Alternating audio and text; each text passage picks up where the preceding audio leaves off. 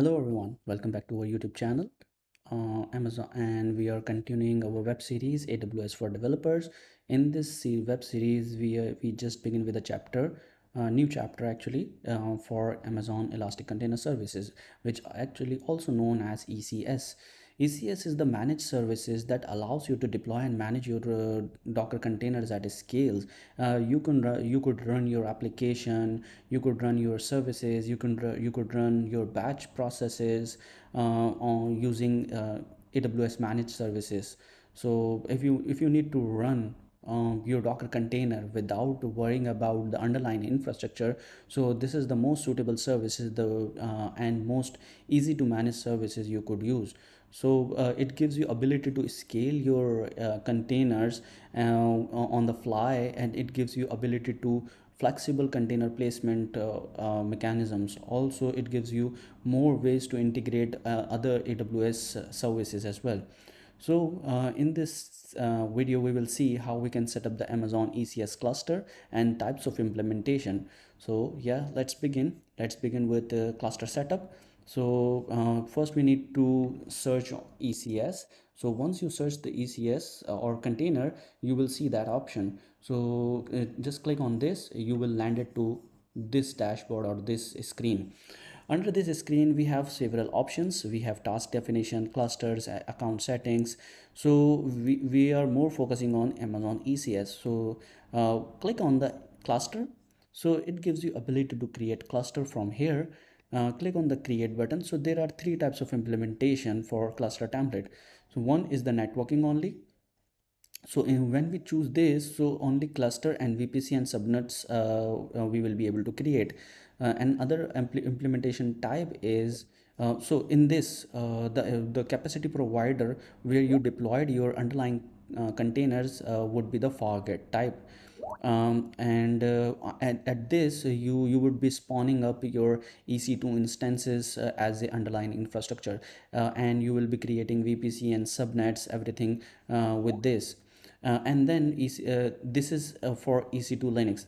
If you have Windows containers, or if you wish to deploy your containers on the Windows platform, so you could choose this type of implementation. So at the moment we are going with EC2 Linux plus networking, so because we would like to capitalize the ECS instances instead of forget profiles. So just choose this. So here we can give the name. We will be calling it as a test cluster. The provisioning model for your compute capacity. So there are two models, spot and on demand. If you click on the spot, so there are two more things, lowest price and diversified. And then from here, if you choose the spot instance type implementation for your EC2 compute, then you would need to select the instance type. Let's say you say T2 large or maybe T2 extra large. So you need to specify that instance type you would be going for a spot type implementation for your compute. But for the sake of this video, we'll going with on demand. And here we need to choose the like EC2 instance type, because we are choosing EC2 implementation. So we'll be choosing T2 large, and we will be calling number of instance is 1.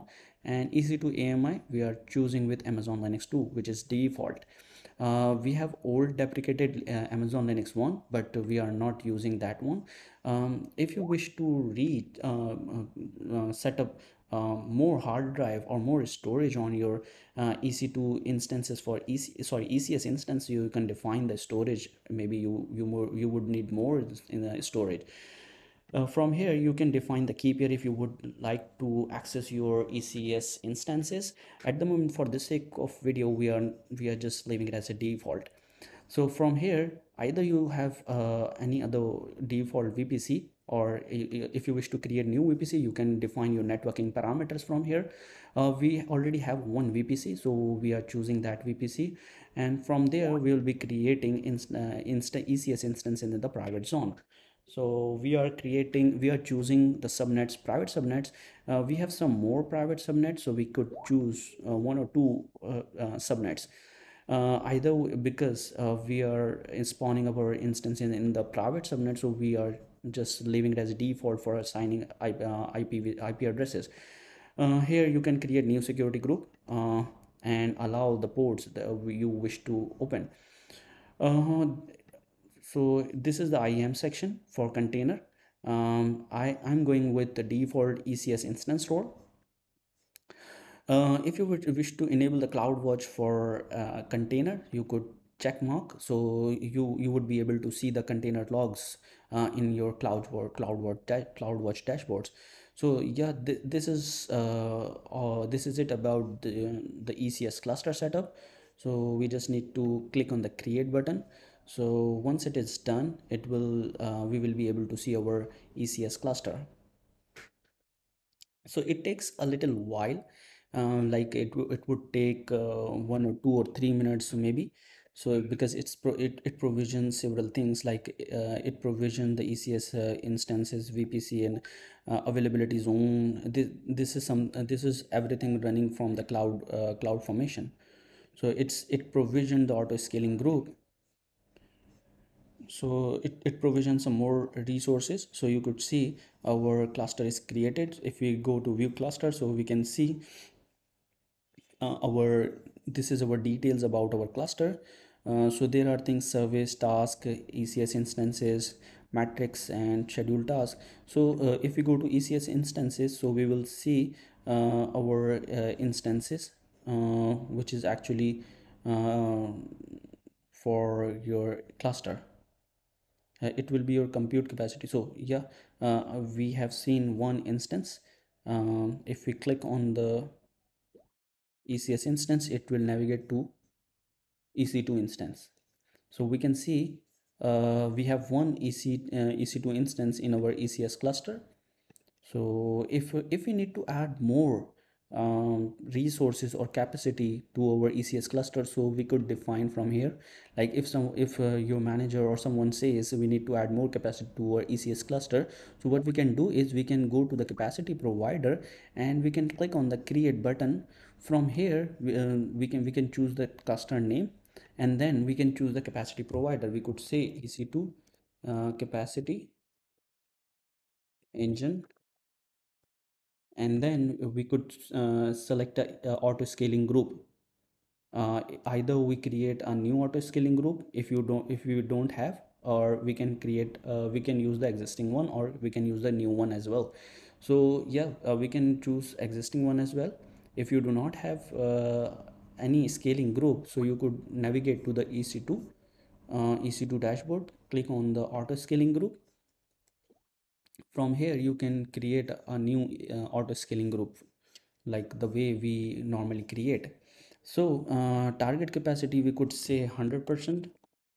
And we could say manage the scaling. Yes, it would use its AWS own CloudWatch matrices to scale up and scale down your ECS capacity.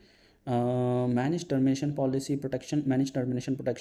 If we want not to delete our ECS instances, so we can just click on the enable. Normally it depends. So this is how you can add more capacity to your cluster.